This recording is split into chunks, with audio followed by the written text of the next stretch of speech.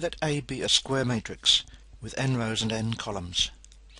Then the Cayley-Hamilton theorem tells us that usually a function f of the matrix A can be expanded in powers of A, finishing at one less power than the size of the matrix. So starting, that is, with the identity in, and finishing with a to the power n minus 1, with various coefficients that I've labelled alpha 0, alpha 1, and so on. The Cayley-Hamilton theorem also tells us that we can calculate the alphas by substituting each of the eigenvalues of the matrix A in the equation. We will get a set of simultaneous equations for the alphas that can usually be solved. Of course, this gets quite complicated for large n, so let's stick with 2 by 2 for the moment. In the case of a 2 by 2 matrix, the formula simplifies significantly to give us f of A as the form alpha 0 times the identity of size 2 plus alpha 1 times the matrix A itself, and we stop there because A is 2 by 2. If you've actually done anything like this in your studies, the chances are that you will have seen maybe functions such as high powers of A, say a to the 27 or a to the 53, some such thing. You might also have gone on to look at exponentials, e to the power A, or perhaps more likely e to the power A with a scalar parameter t multiplying it. You might well have stopped there, but if you've done any more, then perhaps you will have seen also sine of at and cos of at. These are all fairly conventional exercises, but you can have some fun with this topic as well. For example, have you ever considered what it might mean to take a matrix to the power of a matrix? Can we give any meaning to that? Well, the answer is yes. It's just a function of the matrix after all, so we should be able to write a to the power A equals alpha 0 I2 plus alpha 1 A. And we should be able to find values for the alpha 0 and the alpha 1. Let's actually do an example. Let's take A to be the matrix 1, negative 1, 2, 4. Now remember, we need the eigenvalues, so we have to take the determinant 1 minus lambda, negative 1, 2, 4 minus lambda, and set it equal to 0.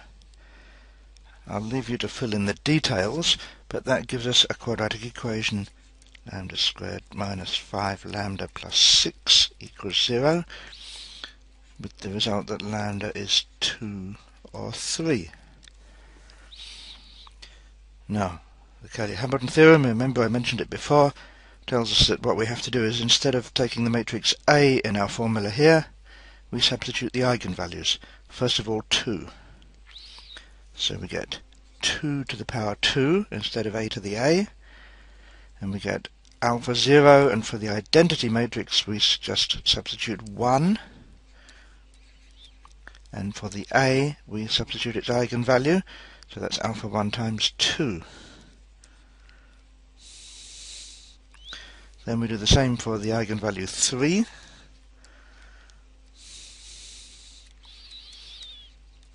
and that gives us a pair of solvable simultaneous equations.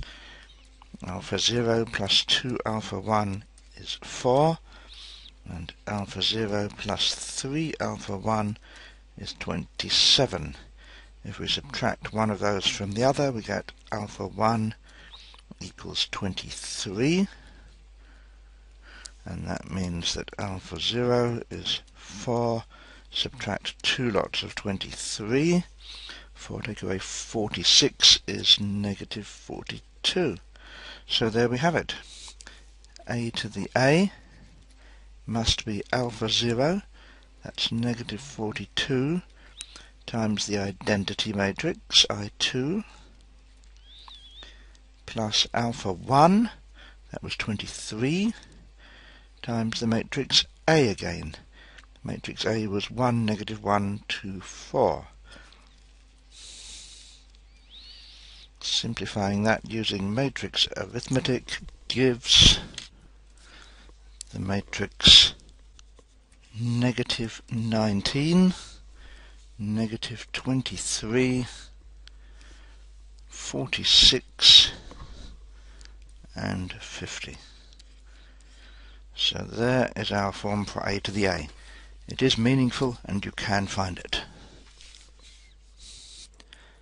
Incidentally, just out of interest, if you were to calculate the eigenvalues for this new matrix, negative 19, negative 23, 46, 50, you would find that they are precisely 4 and 27, or in other words, 2 squared and 3 cubed, the values we were using earlier. I'll leave that as an exercise for you to check. Another game you might like to play with this would depend on you also having looked at the screencasts on the association between complex numbers and 2x2 matrices. When we learn about complex numbers, one property that we sometimes learn about the number j is that if you take j to the power j, you get a real number, in fact e to the negative pi by 2. That's the principal value.